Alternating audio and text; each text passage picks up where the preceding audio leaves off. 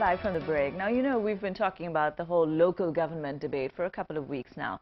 And from what you've been saying to me, here's what I understood. We're a little tired of systems getting changed every time a government does. The moment one is in place, along comes another government, and it's off with your heads. Karachiites are worried about the fate of Mustafa Kamal, while our followers from Punjab think that the Nazim system is corrupt. Politicians are part of the dynastic politics of Pakistan. One educated man is better than a family of uneducated feudals with power. These are some of the points that have been raised on Twitter and a debate over the weeks. Now, it's a tough debate, which is why it's taking so long for this government to figure out. Or it could be that it just takes them long to figure out anything at all.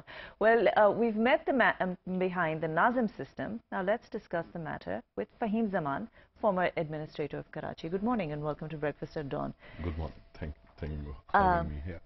It's a pleasure. In fact, I wanted to have you on the program earlier, but I know you were traveling abroad. But do tell me, Fahim, what's the fuss all about? First of all, going back to what you were saying, I honestly believe that the worst form of any democratic system or dispensation is better than the best possible autocratic system. So I may have worked as an administrator of Karachi city, but I think the city deserves better. It deserves its own city council and its own elected representatives. The problem is that the so-called devolution plan, which was a gift of the last military government, it was basically based on malified intentions. When I say malified intention,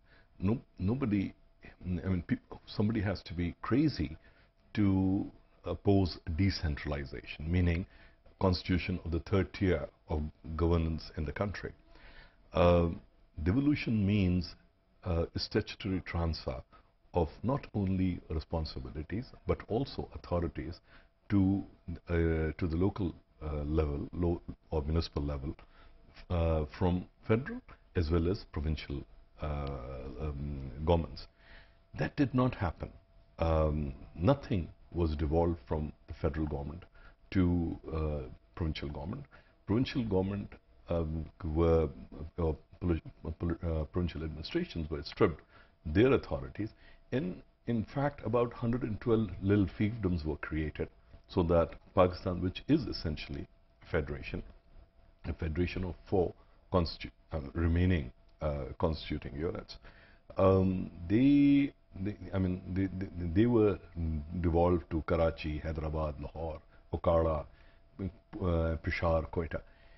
Maybe it is a good thing, and maybe we should have more provinces in this country, but only political parties, a federal parliament, provincial parliaments have the authority to do so, not a military government. And the worst thing that the military government did was, they talked about devolution, they talked about empowering people at the grassroots level, etc., etc. They never agreed to transfer or transfer the cantonment boards, right, like Sadr, Clifton.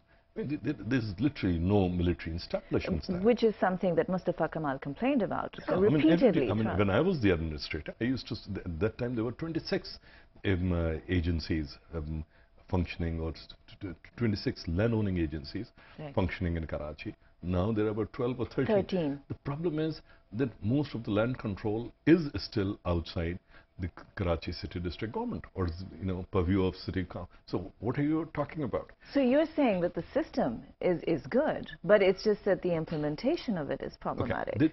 There are problems with the system. There are problems of implementation.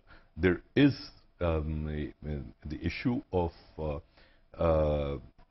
an attempt to try and eliminate provinces or the provincial autonomy in this country. There are many issues, okay, which are not. The thing is that the previous local government system, where you had the metropolitan corporations and district council, they were there for more than 120 years in this country. It was eliminated or destroyed by a stroke of pen.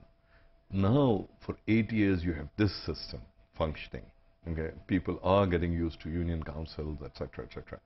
Now you're trying to decommission this system. Okay, where do you go?